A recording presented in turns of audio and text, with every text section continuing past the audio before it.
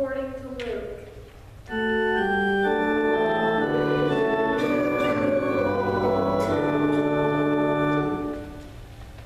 Then Jesus, filled with the power of the Spirit, returned to Galilee, and a report about him spread through all the surrounding country. He began to teach in their synagogues and was praised by everyone. When he came to Nazareth, where he had been brought up, he went to the synagogue on the Sabbath day, as was his custom. He stood up to read, and the scroll of the prophet Isaiah was given to him. He unrolled the scroll and found the place where it was written, "The Spirit of the Lord is upon me, because he has anointed me.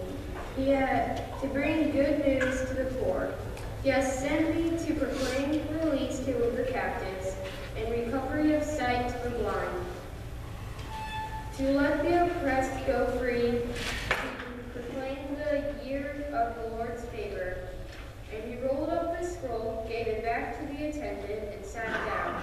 The eyes of all the synagogue were fixed on him.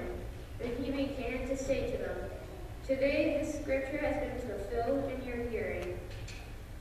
Gospel of the Lord.